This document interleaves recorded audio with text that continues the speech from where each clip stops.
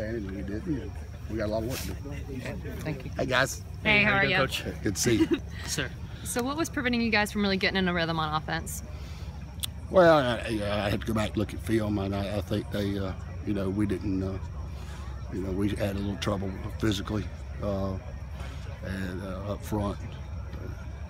It's hard to say without watching the film. I mean, we give credit to them. They outplayed us, and they're farther along than we are, and we got a lot of work to do. What do you say to you guys to kind of keep them motivated through some tougher It's the second game of the year. Mm-hmm. We're not happy with the results, but it's the second game of the year. It's non-region. We're going to start over Monday, and look to get better day by day. We're not to the point. We're at the point we have to. We've got to win every day. We're not kind of a football team that can just come in and win on Friday. We've got to win every day to improve, and that starts Monday.